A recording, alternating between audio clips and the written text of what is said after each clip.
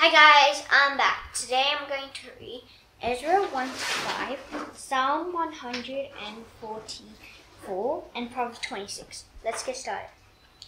King Xerxes ruled over the 127 territories in his kingdom. They reached from India all the way to Kash. Here's what happened during the time Xerxes ruled over the whole Persian kingdom. He was ruling from his royal throne in the fort of Susa. In the third year of his rule, King Xerxes gave a feast. It was for all his nobles and officials. The military leaders of Persia and Media were there. So were the princes and the nobles of the territories he ruled over. Every day for 180 days, he showed his guests the great wealth of his kingdom. He so showed them how glorious his kingdom was. When those days were over, the king gave another feast. It lasted for 7 days. It was held in the garden of the king's courtyard. It was for all the people who lived in the fort of Susa. Everyone from the least important person to the most important was invited. The garden was decorated with white and blue linen banners. They hung from ropes that were made out of white linen and purple cloth. The ropes were connected to silver rings or marble pillars. There were gold and silver couches in the garden. They were placed on a floor that was made out of small stones. The floor had a purple crystal, marble, mother of pearl, and other stones of great value. Royal wine was served in gold cups. Each cup was different from all the others. There was plenty of wine. The king always provided it as much as his guests wanted. He commanded that they should be allowed to drink as much or as little as they wished. He directed all his servants to give his guests what they asked for. Queen Vashti also gave a feast. Only women were invited. It was held in the royal palace of King Xerxes. On the 7th day, Xerxes was in a good mood because he had drunk a lot of wine. So he gave a command to the seven officials who said they were Mehuman, Biztha, Harbona, Bigtha, Abagtha, Zitha, and Carcass. King Xerxes told them to bring Queen Vashti to him. He wanted her to come wearing her royal crown. He wanted to show off her beauty to the people and nobles. She was lovely to look at. The attendants told Queen Vashti what the king had ordered her to do, but she refused to come. So the king became very angry. It was the king's practice to ask for advice about matters of law and fairness. So he spoke with the wise men who understood what was going on at that time. They were the men closest to the king. Their names were Karshina, Shetha, Admatha, Tarshish, Meres, Marsena, and Memucan. They were the 7 nobles of Persia and Media. They were the king's special advisors and the most important men in the kingdom. You should know the law, the king said. What should I do to Queen Vashti? She hasn't obeyed my command. The officials told her what I ordered her to do, didn't they? Then Memucan gave a reply to the king and the nobles. He said, Queen Vashti has done what is wrong, but she didn't do it only against you, King Xerxes. She did it also against all the nobles, and she did it against the people in all the territories you rule over. All the women will hear about what the queen has done. Then they won't respect their husbands. They'll say, King Xerxes commanded Queen Vashti to be brought to him, but she wouldn't come. Here's what will start today. The leading women in Persia and Media who have heard about the queen's actions will act in the same way. They will disobey all your nobles, just as she disobeyed you. They won't have any respect for their husbands. They won't honor them. So if it pleases you, send out a royal order. Let it be written down in the laws of Persia and Media. Those laws can never be changed. Let the royal order say that Vashti can never see you again. So let her position as queen be given to someone who is better than she is, and let your order be announced all through your entire kingdom. Then all women will have respect for their husbands, from the least important to the most important. The king and his nobles were pleased with that advice, so he did what Memucan had suggested. The king sent messengers out to every territory in the kingdom. He sent them to each territory in its own way. He sent them to every nation in its own language. The messages announced that every man should rule over his own family, using his own language. Chapter 2. Later, the great anger of King Xerxes calmed down. Then he remembered Vashti and what she had done. He also remembered the royal order he had sent out concerning her. At that time, the king's personal attendants made a suggestion. They said, "King Xerxes, let a search be made for you some beautiful young virgins for you. Appoint some officials in every territory in your kingdom. Have them bring all these beautiful young women into the fort of Susa. Put them in the special place where the virgins stay. Then put Hegai in charge of them. He's the official subject. He's in charge of the woman. Let beauty care be given to the new group of women. Then let the young woman who pleases you become queen in Vashti's place." The king liked that advice, so he followed it. There was a Jew living in the fort of Susa, who was from the tribe of Benjamin. His name was Mordecai. He was the son of Jair. Jair was the son of Shimeah. Shimeah was the son of Kish. Nebuchadnezzar had forced Mordecai to leave Jerusalem. He was among the prisoners who were carried off along with Jehoiachin. Jehoiachin had been king of Judah. Nebuchadnezzar was king of Babylon. Mordecai had a cousin named Hadassah. He had raised her because she didn't have a father or mother. Hadassah was also called Esther. She had a lovely figure and was very beautiful. Mordecai had adopted her as his own daughter. He had done it when her father and mother died. After the king's order and law were announced, many young women were brought to the fort of Susa. Hegai was put in charge of them. Esther was also taken to the king's palace. She was put under the control of Hegai, who was in charge of the place where the virgins stayed.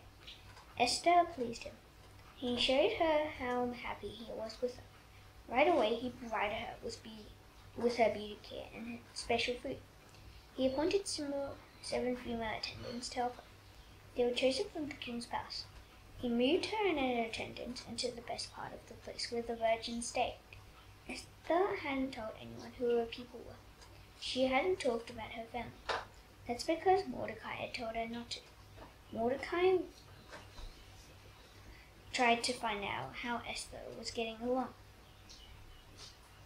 He wanted to know what was happening with her. So he walked back and forth near the courtyard by the place where the virgins stayed. He did it every day.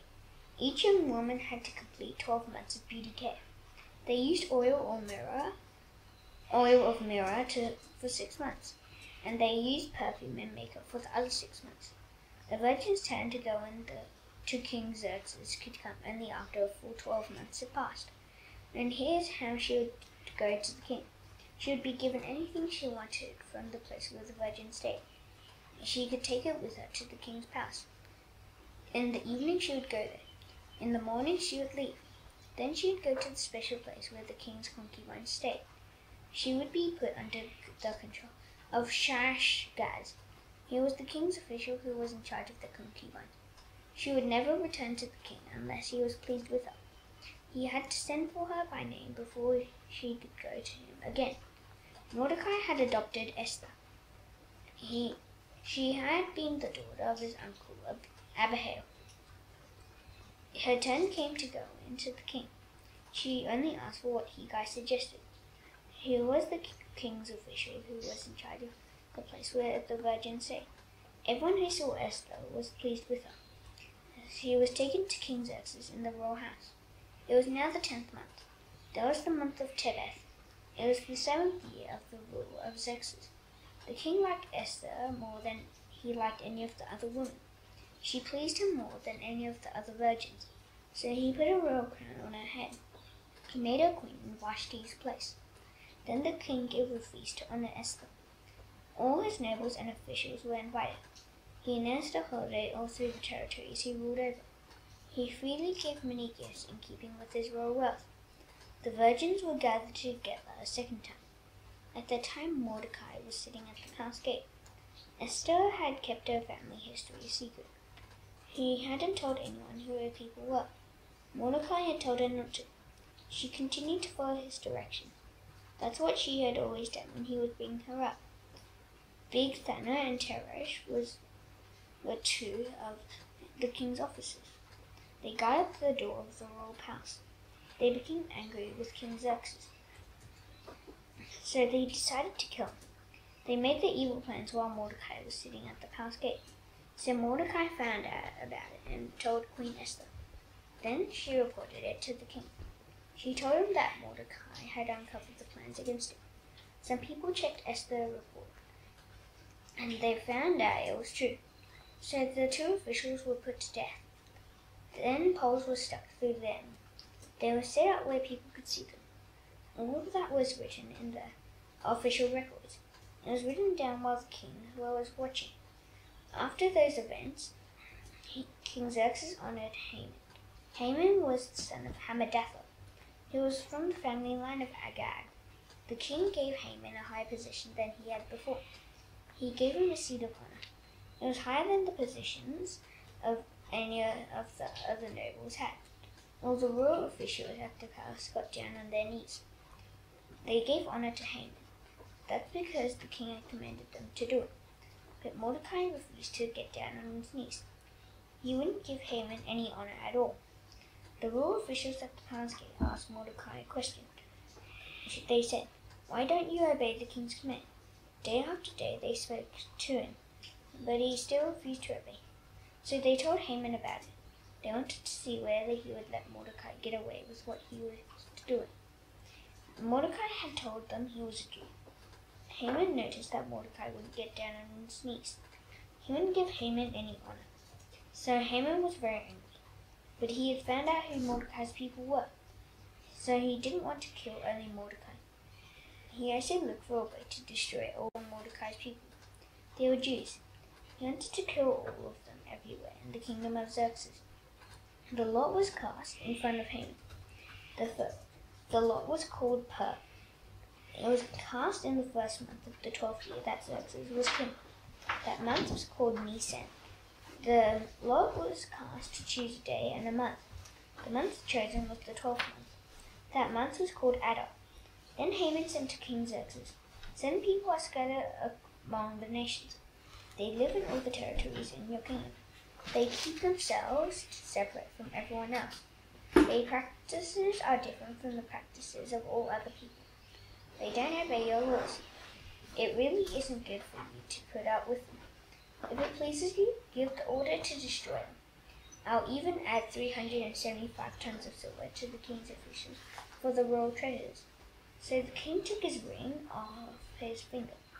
The ring had his royal seal on it. He gave the ring to Haman.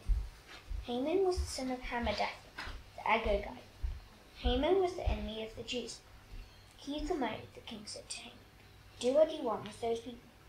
The king sent for the royal secretary. It was the 13th day of the first month. The secretaries wrote down all Haman's orders. They wrote them down in the writing of each territory in the kingdom. They also wrote them in the language of each nation. The orders were sent to the royal officials and to the governors of the territories. And the orders were also sent to the nobles of the nations. The orders were written with the name of King Xerxes himself, and they were stamped with his own official mark. They were carried by messengers. They were sent to all the king's territories. The orders commanded people to destroy, kill, and wipe out all the Jews. They included young people and old people alike. It included women and children. All the Jews were supposed to be killed on a single day. That day was the 13th day of the 12th month. It was the month of Adar. The orders also commanded people to take everything that belonged to the Jews. A copy of the order had to be sent out as law. It had to be sent for every territory in the kingdom. It had to be announced to the people of every nation. Then they would be ready for that day. The king commanded the messengers to go out, so they did. The order was sent out from the fort of Susa. Then the king and Haman sat down to drink wine. But the people in the city were bewildered. Mordecai found out about everything he had done, so he tore his clothes. He put on the rough clothing people wear when they're sad. He sat down in ashes. Then he went out into the city. He wept out loud. He cried bitterly, but he only went as far as the palace gate. That's because no one dressed in that rough clothing was allowed to go through it. All the Jews were very sad. They didn't eat anything. They wept and cried. Many of them put on the rough clothing people wear when they're sad. They were lying down in ashes. They did all these things in every territory where the king or in-law had been sent. Esther's male and female attendants came to her. They told her about Mordecai, so she became very troubled.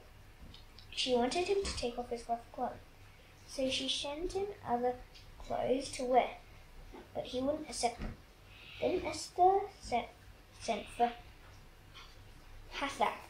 He was one of the king's officials. He had been appointed to take care of her. She ordered him to find out what was troubling Mordecai. She wanted to know why he was so upset. So Hathach went out to see Mordecai. He was in the open area in front of the palace gate. Mordecai told him everything that happened to him. He told him about the exact amount of money Haman had promised to add to the royal treasures. He said Haman wanted it to be used to pay some men to destroy the Jews. Mordecai also gave Hathach a copy of the order. It commanded people to wipe out the Jews. The order had been sent from Caesar. Mordecai told Hathach to show the order to Esther. She wanted Hathach to explain it to her. Mordecai told him to tell her to go and beg the king for mercy. Mordecai wanted her to make an appeal to the king for a people. Hathach went back and reported to Esther what Mordecai had said. Then Esther directed him to give an answer to Mordecai. She told him to say, "There is a certain law that everyone knows about it. The people in the royal territories know about it. It applies to any man or woman who approaches the king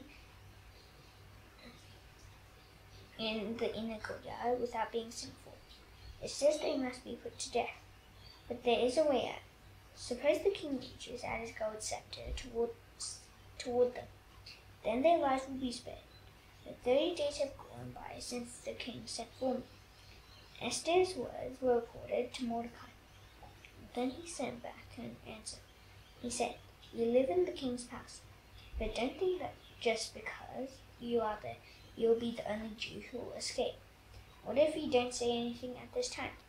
Then help for the Jews will come from another place, but you and your family will die. Who knows? It's possible that you became a queen for a time just like this." Then Esther sent a reply to Mordecai. She said, "Go, gather together all the Jews who are in Caesar, and fast for my benefit. Don't eat or drink anything for 3 days. Don't do it night or day. I and my attendants will fast just as you do. Then I'll go to the king. I'll do it even though it's against the law. And if I have to die, I'll die." So Mordecai went away. He carried out all Esther's directions. Chapter 5. On the 3rd day, Esther put on her royal robes. She stood in the inner courtyard of the palace. It was in front of the king's hall. The king was sitting on his royal throne in the hall. He was facing the entrance. He saw Queen Esther standing in the courtyard. He was pleased with her, so he reached out toward her the gold scepter that was in his hand. Then Esther approached him. She touched the tip of the scepter. The king asked, "What is it, Queen Esther? What do you want? I'll give it to you. I'll even give you up to half of my kingdom." Esther replied, "King Xerxes, if it pleases you, come to a feast today. I've prepared it for you. Please have Haman come with you." "Bring Haman at once," the king said to his servants. "Then we'll do what Esther asks." So the king and Haman went to the feast Esther had prepared. As they were drinking wine, the king asked Esther the same question again. He said, "What do you want? I'll give it to you. What do you want me to do for you? I'll even give you up to half of my kingdom." Esther replied, "Here's what I want. Here's my appeal to you. I hope you will be pleased to give me what I want. I hope you will be pleased to listen to my appeal. If you are, I'd like you and Haman to come tomorrow to the feast I'll prepare for you. Then I'll answer your question." That day Haman was happy, so he left the palace in a good mood. But then he saw Mordecai at the palace gate. He noticed that Mordecai didn't stand up when he walked by. In fact, Mordecai didn't have any respect for him at all. So he was very angry with him. But Haman was able to control himself. He went on home. Haman called together his friends and his wife Zeresh. He bragged to them about how rich he was. He talked about how many sons he had. He spoke about all the ways the king had honored him. He bragged about how the king had given him a high position. It was higher than the position of any of the other nobles and officials. And that's not all. Haman asked, "I'm the only person Queen Esther invited me along with the king tomorrow. But even all of that doesn't satisfy me. I won't be satisfied as long as I see that Jew Mordecai sitting at the palace gate." Haman's wife Zeresh and all his friends said to him, "Get a pole. In the morning, ask the king to have Mordecai put to death. Have the pole stuck to his body. Set it up at a place where it will be 75 feet above the ground. Everyone will be able to see it there. Then go to the feast with the king. Have a good time." Haman was delighted with that suggestion, so he got the pole ready. Proverbs 26.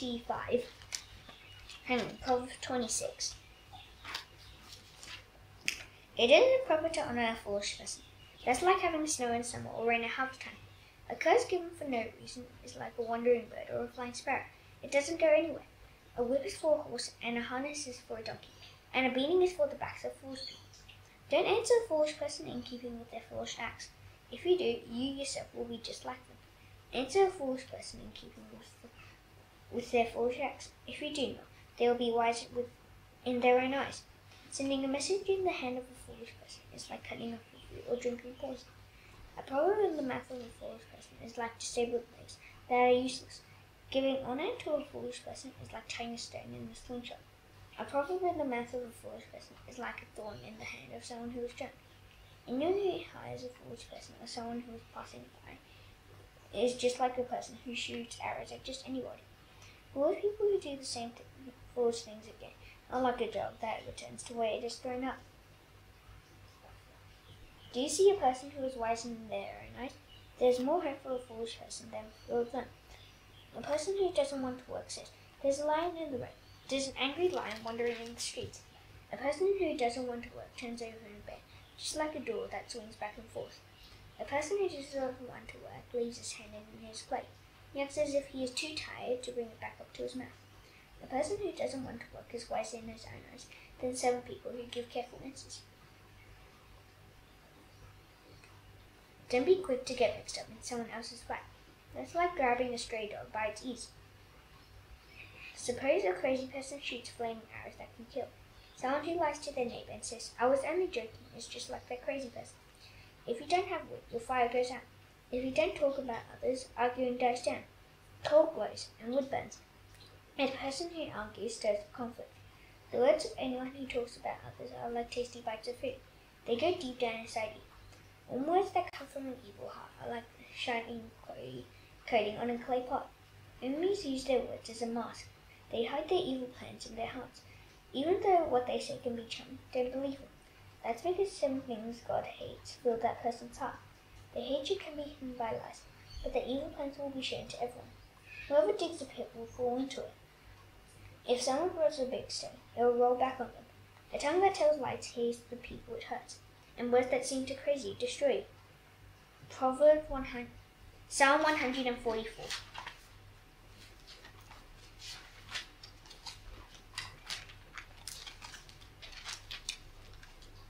Give praise to the Lord, my rock. He trained my hands for war. He trained my fingers for battle. He is my loving God, and is like a fort to me. He is my place of safety and the God who saves me. He is like a shield that keeps me safe. He brings nations under my control. Lord, where are human beings that you take care of them? What are mere people that you think about them? Their lives don't last any longer than a breath. Their days are like a shadow that quickly disappears. Lord, open up your heavens and come down. Touch the mountains, and they will pour out smoke.